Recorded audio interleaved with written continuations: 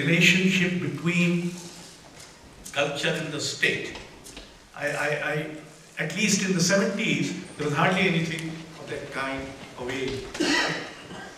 Although, as you know, there has been a long tradition of state patronage in India, in various states. In fact, in the realms of classical music, classical dance, libraries, literature, poetry, etc., the state patronage mattered very much.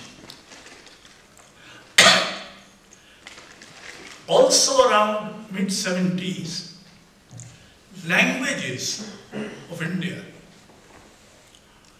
started being pushed out of the regional and the national agenda. If you now look at the, what are they called, the manifestos, the election manifestos, you'll find none of them mentions anything about languages.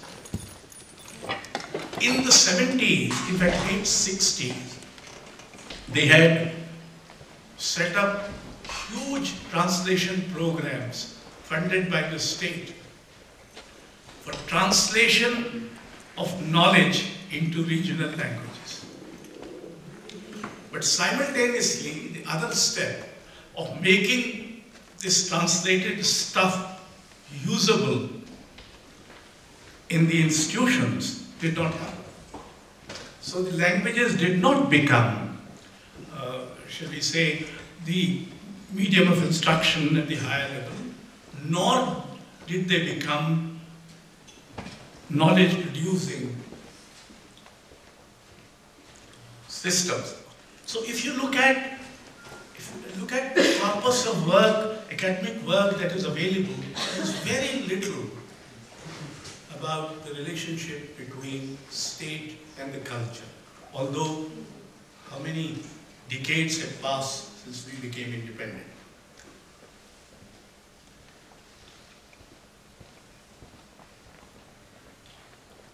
The colonial mindset in India had created two kinds of dichotomies which did not exist before. One of them between the arts and the crafts. So the arts became, more honorable. The crafts became more skill-oriented. There was vision in arts, there was only skill in the crafts. And the second was that some arts became classical and others became modern. By a strange logic, literature, theatre and visual arts were in the modern category, and music and dance became classical. Now, until the 19th century, if you recall, all these arts shared. They shared symbolism, they shared imagery, they shared narratives, they shared many values and styles and things that kind. But after that, this dichotomy, this modernist intervention, all dialogue, unless carried out at personal level, out of some personal requirement, as it were, ceased between. So you don't find classical musicians reading contemporary poetry. You don't find contemporary poets listening to or watching classical dance and things of that kind. Nobody knows what's happening in the other. And not only nobody knows, nobody thinks it's worth knowing as to. And this is contrary both to the modernist tradition in the West. After all, Impressionism was not merely something which took place in visual arts. It also took place in theatre, it also took place in music, etc. So what modern did in the West was a fragmented tradition being brought together. In India, it did just the other. It created a fragmentation where a close proximity and interactive relationship had already existed. Anyway, so this was one of the things that happened, and that got entrenched. Now, this is the broad theoretical shall we say, background of what I did when I came on the scene. Mind you, I'm a remarkably impetuous, irrepressible, but immature civil servant. My age in service is only 7 years, out of which I have spent about 4 years as collector, and I arrived in Bhopal, which is known to be a city of 3 Bs, burkas, buffaloes, and babus. And none of them had anything to do with culture. Now, here am I, being asked to do what I had myself been saying, that a state should have a responsibility just as it has in other fields. So I start doing it. Now, how to make the state support, promote, and honor culture without any ideological interference. Now, luckily, 2 things had happened. One was that Arjun Singh was a liberal, well-educated person. And the second was that Congress has no rigid ideology. So it was a bit of a hold-on, in which all kinds of things, right and left and this and that, would all be accommodated and put. So there was no ideological interference. The water in Madhya Pradesh depended very strongly on this sheer coincidence and individuals. And this is an important point to remember, because Madhya Pradesh had been formed recently as a state. It had elements of various regions who had come with their own local traditions and this, that and the other. Now to weave them, integrate them all into a... At that time I used to argue that we are the most cosmopolitan of the states because we have 7 states on our borders. We are the only one. We were the largest in area. We were the largest tribal population. We had many things of that kind. But that was not enough to put together.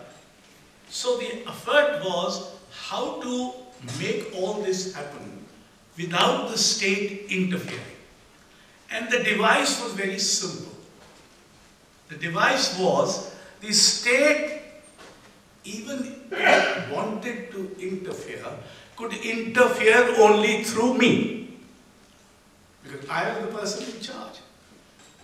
So when the Department of Culture came into being in 1980, although my work started in 1973, I became the first founding secretary of the Department of Culture, and very unusually remained the Secretary Culture for 10 years. No civil servant is allowed to remain on a job for so long. So they used to add other jobs to me. I became Education Secretary but remained Culture. I became Tourism Secretary, became Secretary Science and Technology, Culture remained. So that pattern. The other thing was, and this is the problem which the academies have suffered from, which is excellence versus representation. If you have to have representation of every state like you have in the national academies, then you are bound to be militating against excellence. So this was another problem. And the other problem was how to involve various levels of youth, young people. And I had this mad notion that a co-sharing rasikta, a connoisseurship of the arts, could still be rehabilitated. And I tried that experiment, and to a certain extent I succeeded.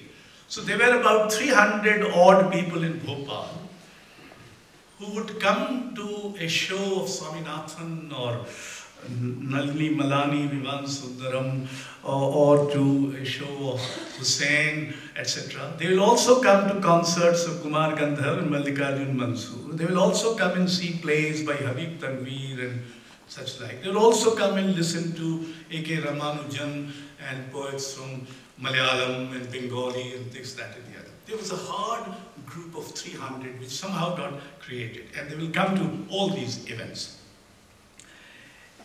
And how we had 45 districts at that time. My argument was that why can't people of Shahdol watch a Yamini Krishnamurti dance? Why can't villagers Tikamgarh people see Sonal Mansingh? In fact, the incident is there's a very interesting incident. Sonal Mansingh went to dance in Tikamgarh. I told her that Tikamgarh and that area is a Ram country. And Ramcharitmanas is very popular there. So there were 400 years of Ramcharitmanas, and she had done this Pushpavatika, which is a nice piece. So please go and do that apart from other things. Then she rang me up after 3 days. And usually when a dancer, having gone to one of those backward districts with open jeep and rest house, mosquitoes and bugs and such like, so I thought she was going to complain to me, she said, Ashok, I had the most exhilarating experience in my life. Because when my people started singing the chopais of Sundarkand, 5,000 people in the audience were singing along because they knew their chopais, and this was, Anyways, these kinds of, so everything should happen in districts also, in divisions also. So we started making these kinds. In the 17 years I was there, we created an ethos in which almost all major and talented young major writers, artists, performers, and talented young to come to Madhya Pradesh. In fact, I used to be told by some young musicians and dancers, sir, if we cannot write that we have been invited by Madhya Pradesh to perform here and there, our biodata will not look impressive. That was the kind of prestige. So we created a series of things. Khajuraho Dance Festival. Kalidas Samaroh was restructured. Tanseh Samaroh was restructured. I created a series of institutions. See, Bharat Bhavan came in 82, but between 1972 and 82, the 10 years have passed, and we created a Dhrupad Kendra. We created a Chakradhar Nritya Kendra. We created a Madhya Pradesh Adivasi Lok Kala Parishad, and things of that kind. And they all worked. They all worked well at a level of competence that was not exactly the best in the world, but reasonably good. Our first production, Dhrupad Kendra, for instance, with the Gundecha brothers and Uday Bhavalkar, who are now the first ranking Dhrupad performers. They were the first ones. The other thing was how the state must feel humble before creativity. So I did 3 things. One was that in none of our programs were inaugurated at all. Most of the programs just started on time. Now to impose punctuality in a state capital is impossible. But once we started a concert with 5 people in the audience, and the other 500 came much later. But we insisted on it. The second was no ticketed performance, no complimentaries to anybody. I made the governor buy the tickets, and of course I made the chief minister buy the tickets. 3, no inauguration by politicians or senior bureaucrats, chief secretary, Drik Prajwalan karenge, nothing of that kind. If there has to be a formal inauguration, it will be done by artists. So a Khajuraho dance festival being inaugurated by Mallikarjun Mansoor, Habib Tanveer, Girish Karnad, etc., etc., Kumar Gandharv. And the folk and tribal traditions of Madhya Pradesh, which were very rich, finally led, and I had the huge good luck of having Jagdish Swaminathan to come and take care of the Rupankar Museum. And there, for the first time in free India, a museum was built which had folk and tribal art and the so-called urban art together. And this was trying to redefine the contemporary. The contemporary was not just what the urbans do. Even people who live in jungles and villages are also contemporary. And what they do is contemporary. Then the social security needs of artists, which are never taken care of. So we created a system of pensions to artists in indigent circumstances. And one of the rules was that the person may not apply, but somebody else brings to the notice of the government that such and such old artist or a nacha artist or a sarangi player or I don't know who is in indigent circumstances. So the government on that could sanction a pension. We did about, while I was there, about 1,000 events relating to music, dance, folk music, theatre, cinema, archaeology, what you have. We published a huge number of journals. There was a journal of archaeology called Puratan. There was a journal of cinema, serious cinema. And we started calling it Shastriya cinema. Interested, there's Shastri Sangeet, so why not Shastri cinema? Called Patkatha. We have a journal of criticism called Purvagra. We had a journal of creative writing called Sakshatkar. We had a journal devoted to folk and tribal arts called Chaumasa. And such like. So we are trying to build up, and through this process, we started learning that it's a very strange dilemma in the creative community. You want museums, Ravindra Bhavans, and such like, they can only be built by the state. But you want that the state should not interfere. And most states, including Bihar for instance, they had the Premchand Rangshala, which was occupied, I don't know by whom, and there was a march in Karant and Nimiji, etc., did a public march. In spite of that, finally I think it has been relieved or released in a certain sense, but otherwise these places were occupied by management. Some management institute is to come up because these facilities were very readily available. Now, very briefly, I'll tell you the story of Bharat Bhavan. 25 years of India's independence, and it occurred to the government of India that each state should have a Bharat Bhavan, which is a kind of a unity in diversity kind of approach. They had no clear idea as to what would happen there. They thought there will be a place for Assam, and there will be a place for Bihar, and there will be a place for Tamil Nadu, and things of that kind. A very loose idea.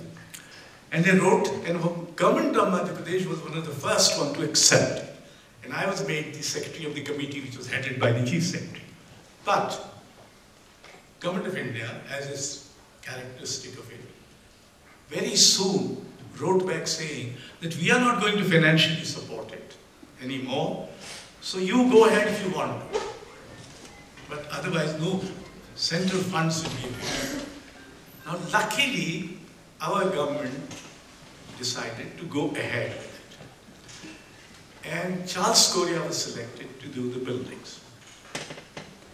There was also a grant given to Madhya Pradesh to create a regional center of the Lalit Kala Academy. So we decided that we will incorporate that within this complex. And we later realized that this was a mistake, so we sent back the money, saying, you know, regional center can be allowed here, because the Lalit Kala politics had become, by that time, quite dirty.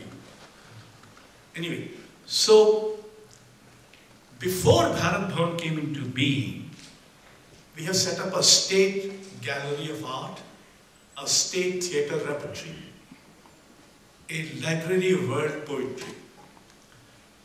And action has started on that. I had persuaded Swaminathan to come, Karant to come, and Nirmal Verma was there. And